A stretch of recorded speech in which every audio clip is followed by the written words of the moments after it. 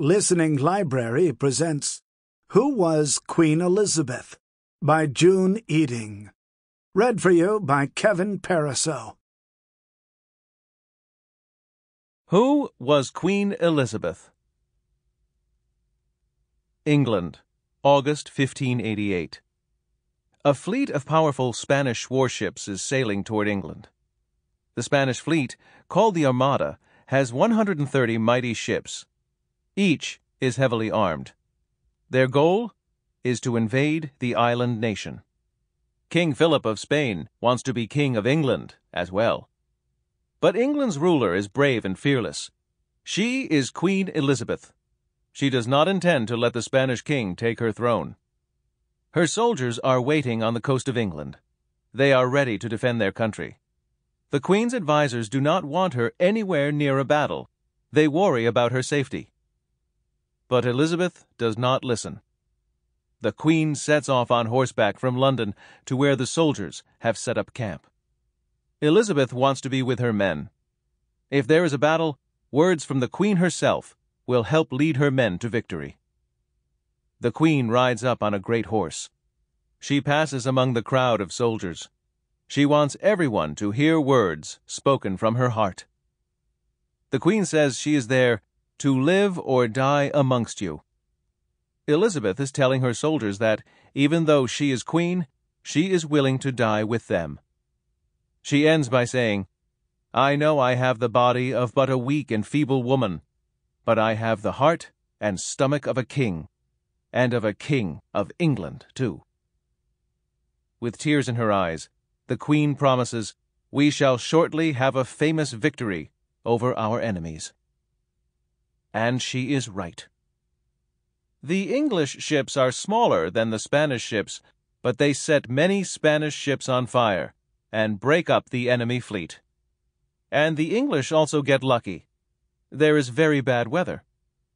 Spanish ships try to flee and instead crash against England's rocky shore. They are destroyed. England is saved. People throughout the country rejoice. They call their brave Elizabeth Good Queen Bess. For the rest of her life, and long after her death, Elizabeth's faithful and loving people would rejoice that she was their queen. Chapter 1. Young Elizabeth. On September 7th, 1533, a baby girl was born in a palace in Greenwich, England. Her father was King Henry VIII, a handsome man who loved to hunt, to eat and drink, and to be in the company of beautiful women. Her mother, Queen Anne, was young and very beautiful indeed. The baby had her father's bright red hair and pale skin. When she was only 3 days old, the little princess was brought to church. She wore a long dress of silk and lace.